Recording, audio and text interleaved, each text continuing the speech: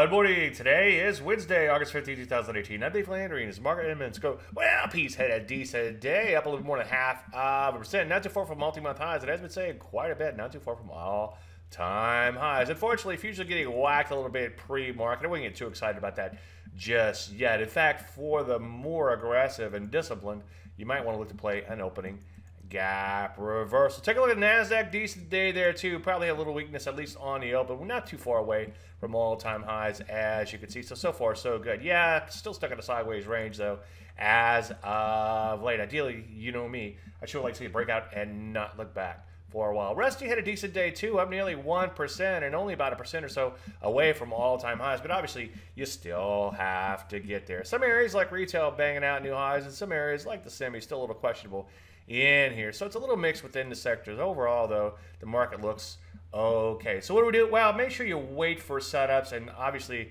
on a week open like today, you want to make sure you wait for entries. Any questions, as usual, Dave at DaveLandry.com. I'm Dave Landry, and you just heard about a minute.